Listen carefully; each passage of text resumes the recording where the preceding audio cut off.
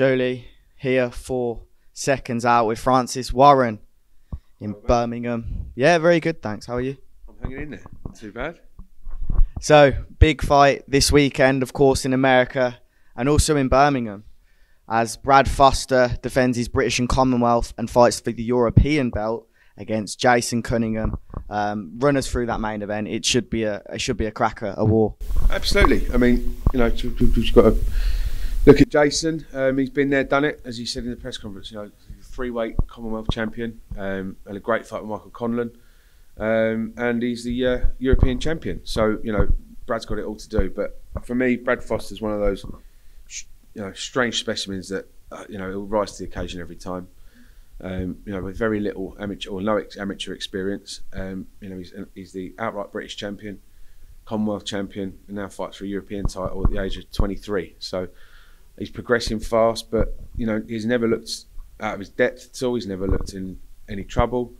He righted a wrong result against Lucian Reid. In a bad night at the office that night, but since then he's not put a foot wrong or glove wrong.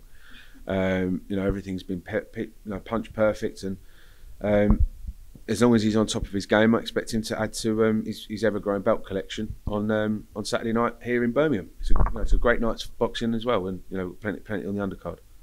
And with Brad, he's had the British since 2019. He's fought for it many times now. Surely, if he wins, it's onwards and upwards, and maybe not so much the domestic competition. Well, the fact of the matter is, there's been good domestic fights to be had. And until you genuinely, I don't know, maybe Brad wants to genuinely say to everyone, I'll beat everyone domestically. Just so happens that there's a European belt against another domestic rival, which is handy. But listen, I think when he wins on Saturday, I'm being very confident. He's still got a lot of learning to do, and it's very, securing a world title fight's not difficult, but there's another thing about there's levels to go up in boxing. Obviously, if an opportunity arises that we think that's something that we're confident Brad could go and do now, then we'd take it. However, there's no rush. As I just said, he's only 23. He's got plenty of time to add to the mantelpiece over the years to come in his career, and all we want to do is deliver opportunities, but the correct opportunities at the correct time. And the last thing you want to do is make a wrong move early on just for the sake of another belt. What's most important is the right fights, right time. Do you think you'll be giving Jason Cunningham opportunities if he is successful? I know he said he will hold the cards if he wins, and he'll be looking for a promoter. Do you feel like Queensberry and Frank Ryan Promotions could be the option? You want to work with successful guys, and Jason is certainly a successful guy, and I'm sure there'll be discussions to be had should Jason come through and beat Brad on Saturday. It's a great fight, and that's what we want to put on. 50-50s that that intrigue the fans. People buy tickets to come and watch. People watch on TV, and that's why we love boxing. Anything can happen on the night. And I know you mentioned in the press conference you kind of expected him to beat Gamal Yafai. Is that true? Yeah, I think it's an old one. It's styles make fights, isn't it? And I think Jason is a very, very tough guy, but he's a very good boxer as well. So I fancy him to come through that, and it was a great result for him. And obviously Frank over in America at the moment for Tyson Fury's trilogy fight with Deontay Wilder. That is going to be one exciting fight after, of course, BT Sports Action on Saturday.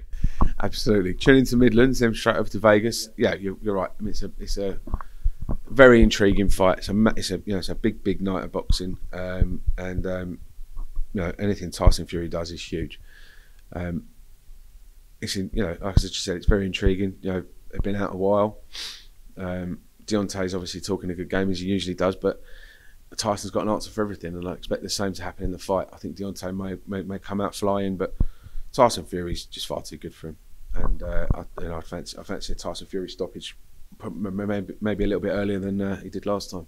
Wow. Okay. Did you get a chance to watch the press conference? Do you think he got in Deontay Wilder's head yesterday? He did it. Yeah, he did eventually. Yeah. I mean, there was a lot of backwards and forwards, but I think the most rolled up person in there was Bob Arum.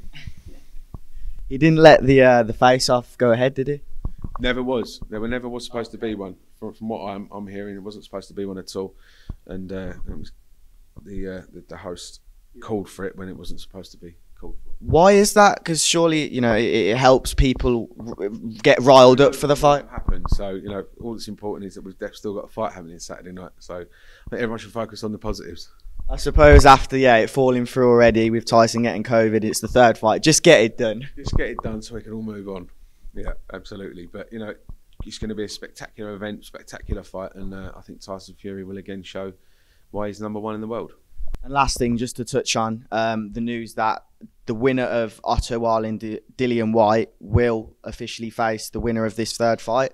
Is that something that you'd look to do if Tyson is successful, obviously, with everyone? Done first, and we'll see. But you think that's a possibility instead of Usyk or AJ? WBC have ordered it, haven't they? So it's got to be, the mandatory's got to be taken care of as far as the WBC are concerned. Really appreciate your time. Best of luck with everything on Saturday. It's going to be a busy night on BT Sports, so check that one out. Thank you.